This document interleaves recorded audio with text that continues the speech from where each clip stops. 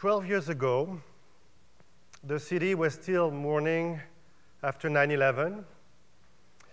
And as I was reflecting on what had happened, I was wondering why it seems that always easier to destroy than to build, and why small things can destroy big things.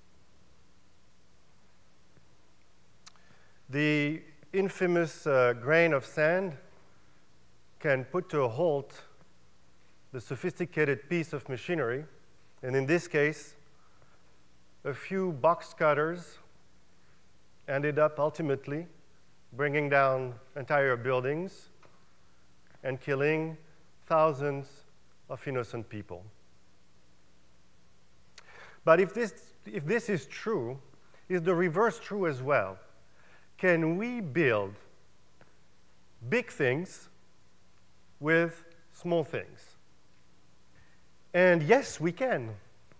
And actually, seeds are the perfect example for that. And so I decided to rebuild the Twin Towers 10 times bigger.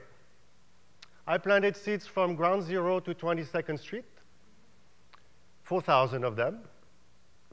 And I placed some little signs next to my plantations asking people to kindly water and tend to the plants. Well, it didn't take me very long to realize that this was not going to work.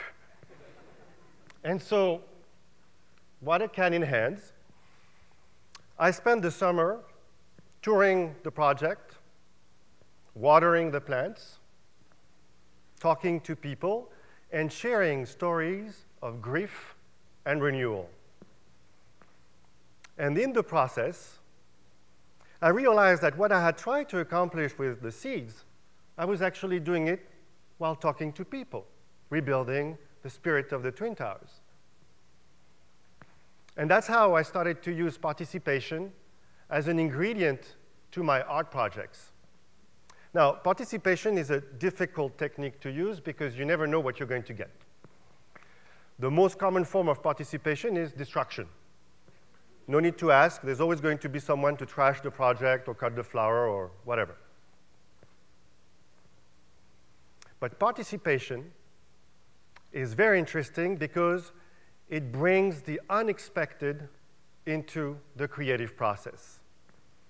And ultimately, as an artist, what I'm interested in is to create coincidences. Now, that seems like an impossible proposition.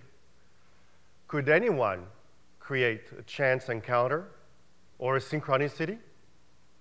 Could I create something that is so unexpected that it mirrors life itself? That's the paradox of coincidences. We treat them as marginal, benign, and yet they shape our lives in big ways. The people we love, we often meet through the most extraordinary circumstances. The very fact that we exist is the result of astonishing coincidences. 20 years ago, because two people were seated next to each other on a plane from New York to Paris, I landed a job here and moved here.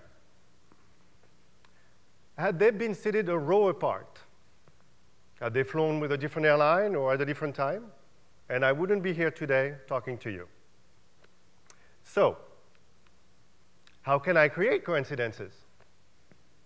Well, from my experience, there are two main principles to follow when working with coincidences.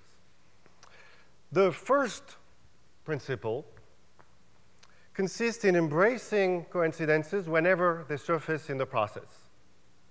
A few years ago, I was working on a completely unrelated project, and I stumbled upon a rhyme that I learned and loved when I was a kid.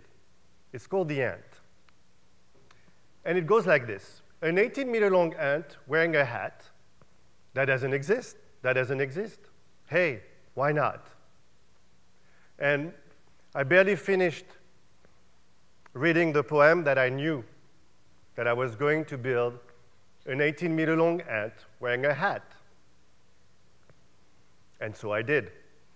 And because Robert Desnos, who authored the poem, died during the war from deportation, I wanted to display the sculpture next to the site where he had been interned during the war. And I started contacting people to get some funding for the project. And that's how I got connected with an old man who had been in contact with Robert Desnos during the war. And Desnos had told him that 18 meters, that was the length of the locomotive of the train deporting the Jews during the war. And what Desnos was referring to in that poem was deportation itself. That's what happens when you embrace coincidences. The second principle to work with coincidences is to create situations that are conducive to coincidences. And for that, I need to introduce the element of chance. And that's why participation is such a useful technique, precisely because it brings the unexpected to the creative process. And so today, I've been inviting you to dream on me, a series of white mats on which I ask you to walk and step on and do some yoga poses. And like a detective, I'm recording the traces of dreams.